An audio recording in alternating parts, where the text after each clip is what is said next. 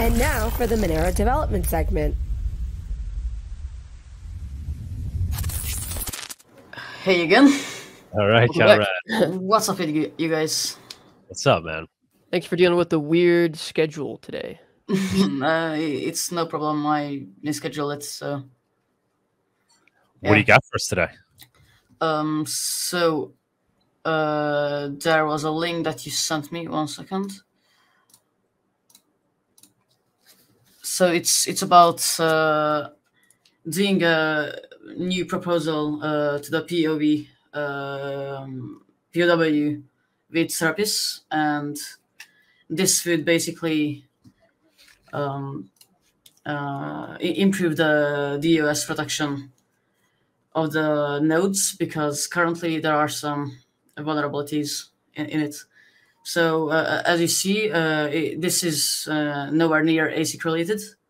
This proposal would improve the partial verification of the POW, and this could replace this would replace the final Blake 2B with a double Blake 2B hash. So it's basically a double hash, which is not less or more secure. Is the same security. It's just a hash over hash. Wait, hold on. Yes, back up. Simplify this for okay. The untechnical out there. So basically, we get the Blake 2B checksum of the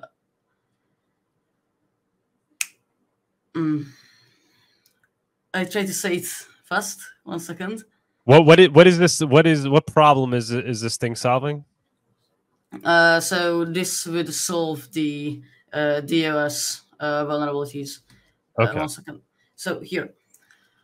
So typically, a high-end machine would take 15 milliseconds to generate a hash, but a low-end 32-bit machine, for example, Pi 0, Pi 4, Pi 3s, takes about 1 second. This is a DOS attack vector, because malicious nodes could start spamming the network with invalid blocks that the machines would need to verify now, and this would slow down block verification. There could be some intermediate data inclusion in the blob, but this would need a block format change. But since Serapis already does that, this would be a small change compared to if it wouldn't be so. This is why the Tabader guy who made this proposal wants these changes to get into Monero with Serapis. The function would pre-verify the hashes that would take only 300 nanoseconds, so really negligible time, and it would make the attacks ineffective, not able to be done. The lightnode performance boost would boost the performance of lightnodes significantly, because it would only do POW partially and do the random X validation for the top end blocks only. This would reduce the CPU demands of the light nodes. So we are not talking about full nodes here, only light nodes, up to 10 to the 4th. So by a lot. And for the wallets using untrusted nodes, it would verify the integrity of the blocks received from untrusted nodes. Probably, I think it would be a few hashes. I think I mentioned it in the last. So this potentially solves that issue, because we saw that recently, right? Where yes. So basically, the malicious. Sorry, 1 second. The malicious actors could flood the light nodes with fake information, and that would make the light nodes be inefficient. I mean, there would be no use in light wallets if that could be done. So light wallets, light nodes, sorry, light nodes would do just a few hashes, and it could verify the integrity of the blocks by cache. So getting the blocks cached from another server, for example, and with this double blade2b hash, it would implement the 32-byte field, the intermediate hash, as I was talking about it. Of course, this would increase the chain size about 8 megabytes a year, but I think it's negligible if we think about the security of the nodes and the DOS protection itself. And also for pre-verification, as I mentioned, it would take 300 nanoseconds. There's another one, yes. So this was untrusted nodes. And there is also, 1 second, let me share my other screen. How would I do this? Yeah, so this is Tevador that proposes. Tevador, he's done a lot for Monero development. He was instrumental in developing RandomX alongside Howard Chu. So this is a really big proposal, and it's complicated. So I couldn't fit it into one presentation, as me myself don't understand it fully. Okay. So, as I said, the hash of the register file would be doubled. This doesn't double the security, but this doesn't make it worse either. So the security stays the same. Sorry, 1 second. It's just making it checkable sufficiently. Okay. Oh wow! I'm just looking back at the Kuna. We're up to over 7, almost at 8 XMR raised. Jesus, really? Yeah. Oh, yeah. Beautiful. Jeez, Beautiful. nice.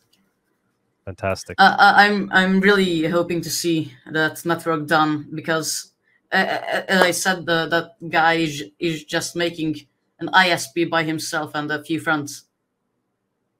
Yeah, That's awesome. Beautiful project. Tux, you got any input here? 1 second. Not really. This looks like it's a faster way to verify.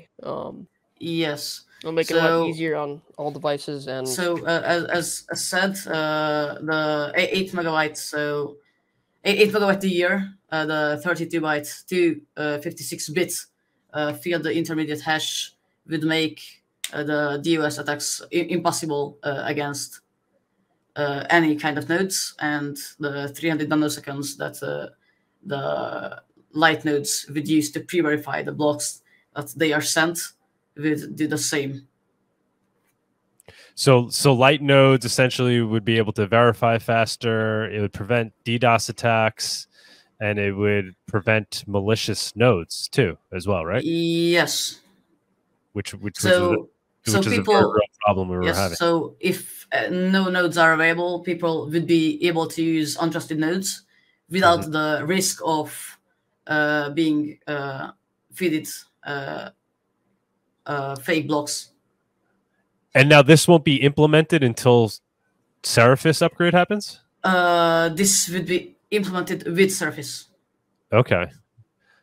So that's why waiting until then? Just because it's such a big. Because it's such a big. Such a big update, and as mentioned, this would require to change the block format. But Seraphis already does that, so with Seraphis, these changes would be negligible, and the privacy would be much more awesome. And as said, there would be no DDoS attacks. So this is worth to implement with Surface, but without Surface, this would be a lot of work. All right. Very exciting to see. I'm trying to get Tevador back on the show. I had him on years ago. I tried to write in his GitHub proposal. Maybe he recognizes that. Yeah. We've been communicating with him. I just don't think he wants to. I don't think he wants to come on. I think he's a pretty private individual. Not true. But yeah. Please hit him up if you can. Maybe you could help convince him, because there's a lot of things he's done that I'd love to talk about. All right, let's keep it moving, just because we had a long.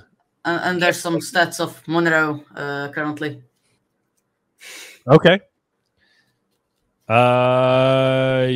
Yeah, as Body was saying, I think we saw a little bump up in transaction count recently, which is yes. Nice. I'll try to